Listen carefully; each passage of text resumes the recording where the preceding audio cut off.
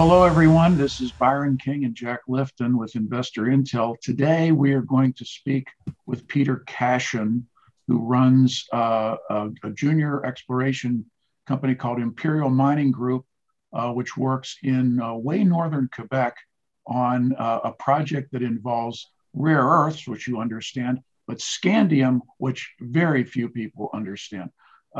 We've talked about rare earths many, many times. I don't believe we've really talked about scandium at all. It's a miracle metal. It's one of those, alien kind of things that has astonishing properties. You add it to aluminum and it strengthens aluminum greatly. I hold in my hand here a model of a Russian Sukhoi 35 jet fighter bomber. It's their most advanced aircraft. The wings in it and much of the aerostructure includes scandium reinforced aerospace grade aluminum, and it's quite an impressive aircraft. Having said all of that, we will also mention that one of the great and principal sources of scandium in the world happens to be Russia. And as everyone certainly is aware, there are grave problems in the world concerning Russia, the Ukraine, the war that's going on, and the sanctions against Russia. We're not going to get into the issues of the war. I mean, you read the newspapers and what have you. We have to be a little more detached from it today. So pardon if we seem a little clinical, but this is why we're here, is to get away from the emotion and talk about the investment opportunities. Peter Cashin, give us a brief rundown on what it is that you have and what is the status of your scandium mineral development at a place called Crater Lake. Thanks, Byron. Yeah, it's a discovery we made in 2014 when I was running Quest Rare Minerals, and we've subsequently recognized, number one, that there's a severe lack of opportunity, or a severe lack of sustainable supply. And as you rightly pointed out, I think people understand that certainly the consumers in the areas of aerospace, automotive, defense understand its significant properties and how it could really improve the performance of their platforms. We've now moved the project. When we got onto the ground, recognized the scandium potential. We did quite a bit of field work, and we recognized that the scandium horizon now has been traced around for 14 kilometers. It's related to what they call a ring dike complex with a caldera collapse. So there's a volcanic neck. You had the collapse of the center of the caldera, and it basically caused the using of the scandium-bearing material up the ring fault system that was created from that event.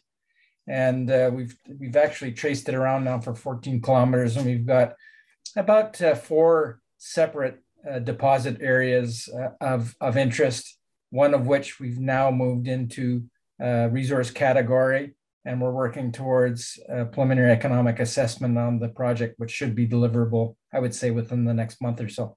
So, in terms of mining, is it we were talking earlier, so we'll skip over the any of the dancing around here. You're talking about a surface mine. You just dig into it. You're not going to have to tunnel down initially, are you? Initially, no. It comes to surface, so it would be an open pitable opportunity. The resource itself we've defined as about 20 million tons in all categories, down from surface to 300 meters or 200 meters. But the system is completely wide open, and obviously the pit will go down a certain level when the economics are less favorable, and at that point in time, likely we at the bottom of the pit, then we would start tunneling down to catch the vertical extension of the zone. We know from our modeling that it goes down at least a kilometer. So I think we've got a lot of room to expand the resource potential of the opportunity.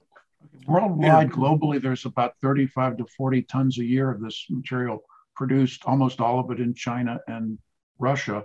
Right. Obviously, these are, countries that are, not exactly where we want to build our aerospace industry, make it reliant on.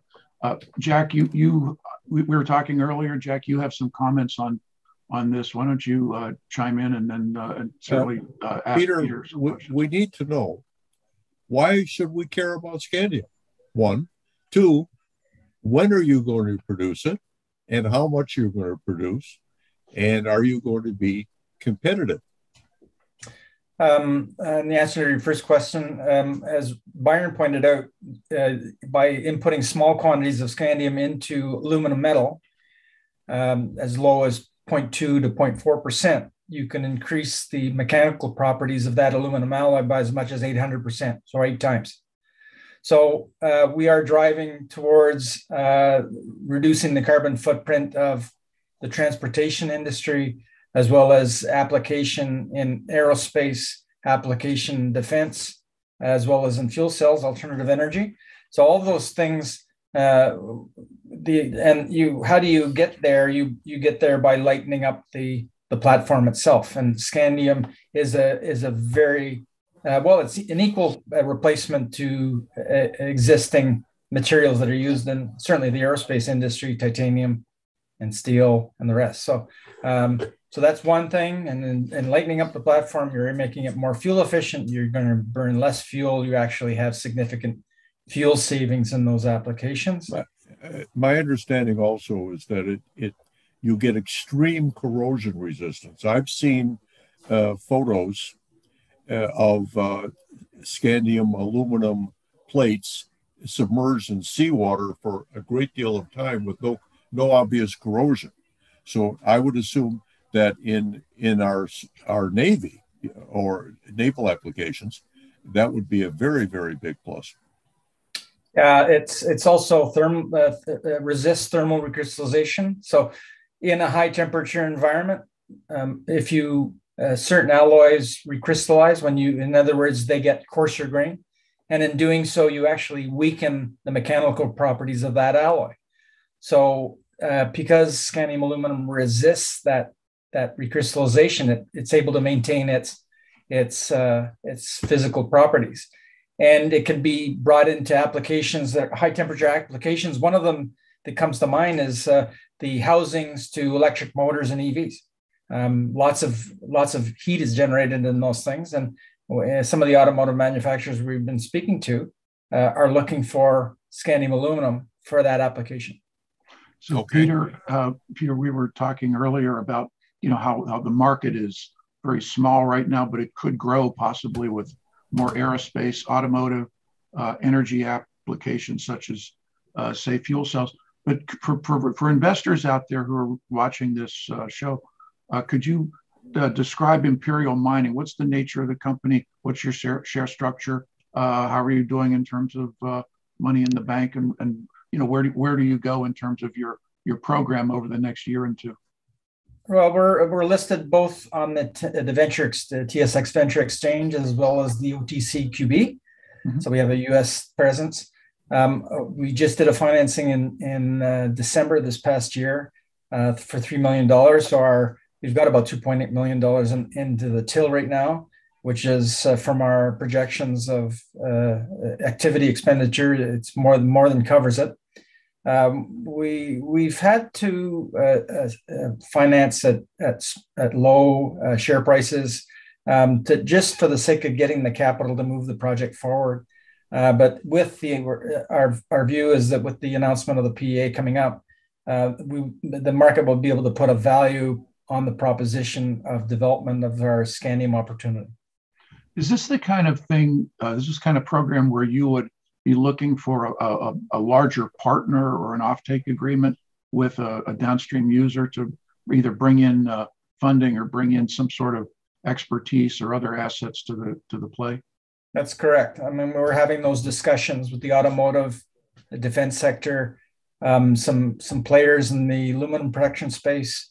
The idea being their offtake. Obviously, we announced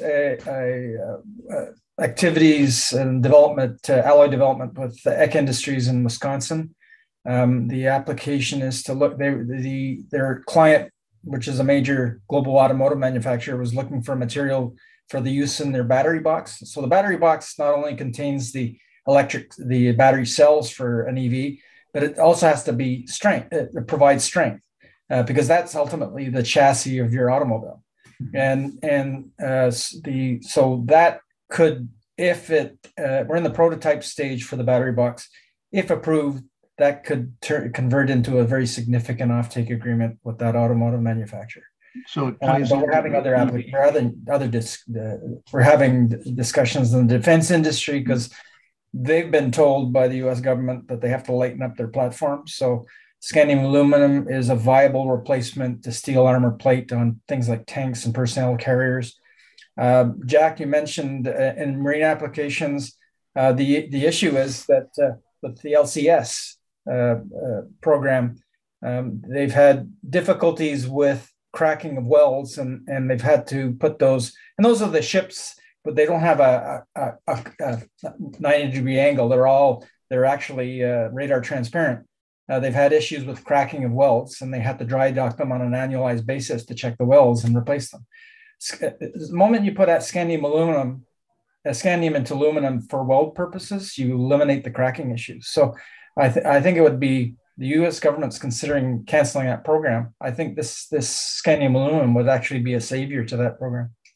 The issue here is scandium is a critical material of burning because it is very scarce. And it's going to go, if you in fact begin production, you mentioned in a previous discussion that you would reach an 80-ton a year plus production level sometime towards the end of this decade. That would make you the largest scandium producer in the world by far, and would make Canada and Quebec the world center of scandium. Now, I believe that's going to happen. I really do. And I believe that we're going to add scandium to the list of critical materials because, as you say, there are some applications for which there's no other solution, and there won't be any other solution. So, got to wish you luck, Peter. You've got quite a complex road to hoe. This is not your father's junior mining company. You are a serious shot at vertical integration into an end-use product, and we wish you the best of luck. Mm-hmm. Thank you. And for investors out there who are watching this, I refer you please to the Imperial Mining website, where they have an excellent presentation that highlights a lot of the things that we've discussed in greater detail, including comparisons with other potential scandium plays out there. And when you look at the numbers, you will see that Imperial is a very, very strong play. Great as mines and minerals go. It's great numbers, great ore, great grade, and then I would just say that in my own opinion, I think they have a phenomenal geological feature there. It's very, very rare in this world, and Imperial controls it. Jack, thank you. Peter, thank you, and we'll call it quits for now. Good investing to everyone, and best wishes to everyone across the world. This war situation is terrible. We're being clinical here, but it creates other opportunities, which you can take advantage of. Thanks, Byron. Thanks, Jack. Have a good day.